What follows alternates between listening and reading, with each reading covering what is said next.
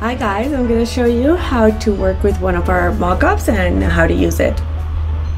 So let's say this is your mockup, and this is probably the first thing that you're going to find when you start working. So you're going to go ahead to your layer panels, and you're first going to delete the layer that it says delete here, and you're going to do that with your keyboard delete.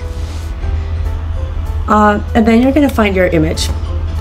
So from here, where it says add design here, double click on that layer that says that. This is where we're going to be placing our image for our mockup. So we are going to double click on this square. We're not going to double click on this one, and we're not going to click outside on the layer. Like, that's going to bring us to different properties of Photoshop that we do not want. So let's say you double click here. This is going to take you into your mask properties. If we double click here, this is going to take us into our layer style properties. We want to click inside this square. So when we click inside this square, we're going to see that a new tab opens up, and this is the tab where we're going to place our image. So this is the smart object layer tab, basically. So here's our image, and this is our smart object. From here, you're going to find something like this, and you're going to go ahead and delete the layer that says delete.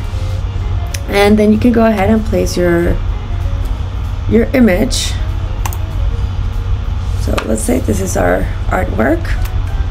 And from here, you're going to go ahead and press save. You can do that by pressing Command S or going up here to File, Save. I always recommend to learn the keyboard shortcuts, because that's just going to save you lots of time. So go ahead, press save, and now this is going to be reflected over here. So a few things that you can do,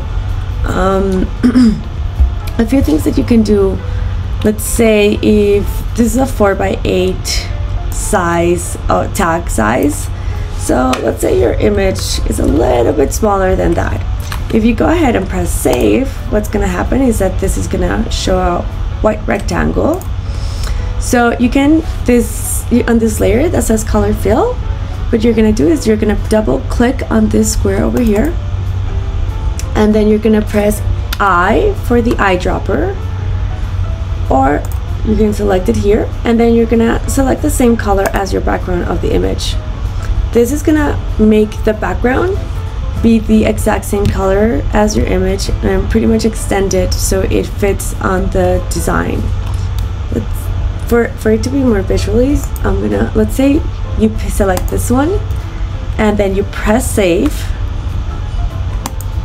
Like, this is what's going to show up. So when we select the same color as our background, so this one, we press save. Remember to press save so it reflects on the image.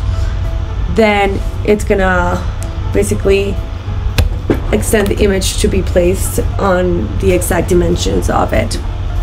And then from here, you guys can just go ahead and file, save, or save as. If you want to save it as a PNG, you can also just do a quick export as a PNG, or export as for different other options, So that's it. I hope this helps. Bye.